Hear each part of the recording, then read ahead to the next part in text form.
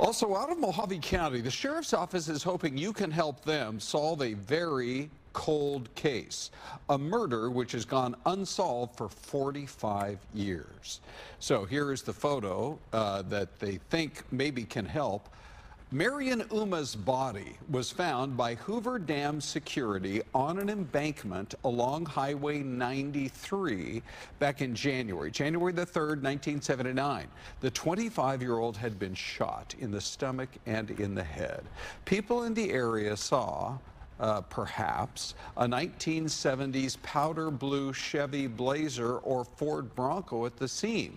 Ouma was the granddaughter of the founder of the once famous Yellow Pages. In fact, she had been left a fortune of $40 million from her grandfather. But she'd been kicked out of her Las Vegas apartment because she wasn't paying rent. They're hopeful that somebody saw something and remembers it from late 1978. All that new technology, it's possible they'll be able to solve it.